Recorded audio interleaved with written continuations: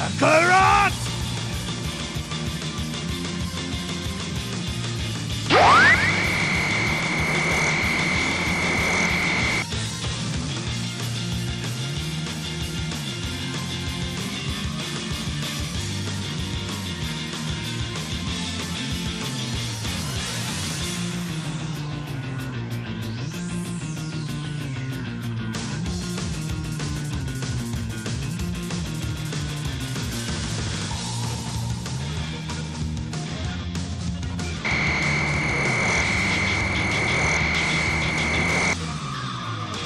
Thank you, Gary's Mod Me.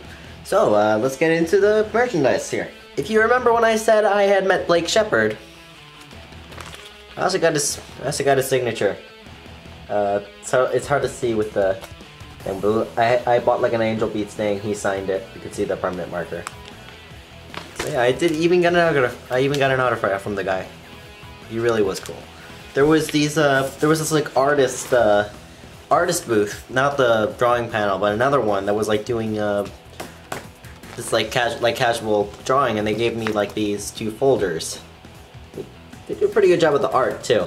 You'll notice a lot of my about most of my merchandise is art related. And they're folders too, so maybe I'll find a use. Maybe I'll find a use for them. I don't know how many of you have heard of the anime series airing right now called Angels of Death.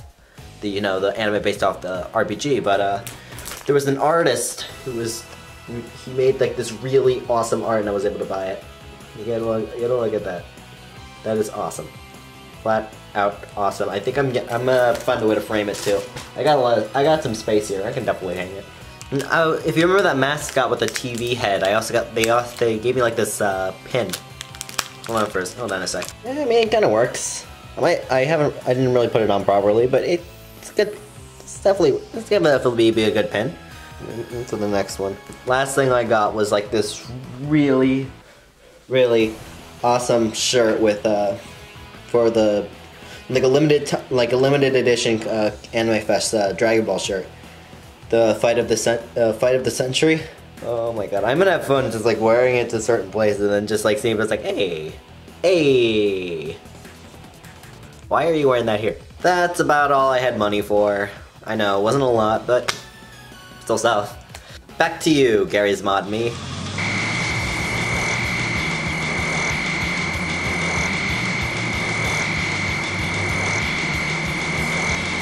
I'll put you out of your misery.